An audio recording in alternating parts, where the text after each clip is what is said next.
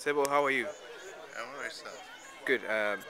Reason why I'm here is to get a view of the situation after the election and during the election period. And this time, what went wrong during the election period? Why the violence and why here? Yeah, the violence was here because Nandala, people liked Nandala so much, and this man was in opposition. The people in the government never wanted him to go back to Parliament, and yet Nandala had performed. People had seen the good things in him, and were determined to vote him back to Parliament. Yeah, we saw fights between supporters of Nandala and those of Honorable Abdea. What is the contention all about? Two people from the same tribe and from the same area. Why the fight? Yeah, the fight was that one of them is a performer and the other was not a performer. People wanted a performer, but those in the government wanted that one was not for the people to be voted. The power belongs to the people, Yeah. and we all know that. Nandala has been voted as the people's leader. Yeah. We've had so many fights even after the elections. What causes these fights?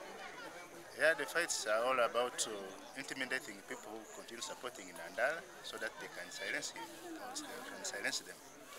And they don't talk about the good things Nandala is doing.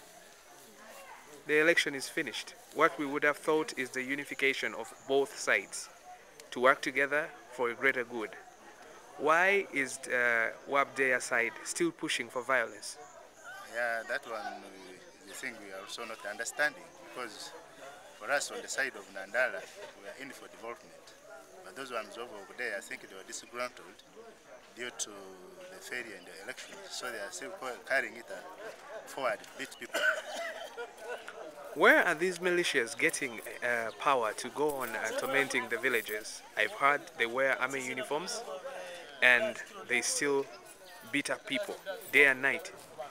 Yeah, we suspect these people have, the government have a hand in them. Because even if you report to security officers, they hardly take action. What will you do as residents of this area? Yeah, the residents are organizing. They want to mobilize themselves so that they can provide the security for themselves. And how are you going to do that, since the security is not able to work with you? Yeah, as the citizens of the country, we cannot leave ourselves to be battered, to be killed. When we are looking, we are also going to organize ourselves, organize our people. We sit as a local, with the local councils, and then we see what we can do as security. Lastly, what do you tell Ugandans out there who will be watching this interview? Yeah, I'll tell Ugandans that to stop supporting a system which is not providing security for the people, and we put in place a system that will guarantee people's security and people's welfare. Thank you. We've both seen a great number of people gathering in that hall where Honorable Nandala Mafabi was. What were they saying? Yeah, these people are lamenting about the increasing food prices, hard life they are going through, and actually their coming is to see that Nandala can give them something to survive. Okay, it is a trend today that many people are actually protesting to invoke government to answer their cries regarding on the inflation and high prices of commodities. Has it been the same in Mbale? Yeah, people have protested, and I think sometime in May there was a protest in Mbale. People were beaten, vicious, but they are all protesting against the increasing food prices. Thank you very much.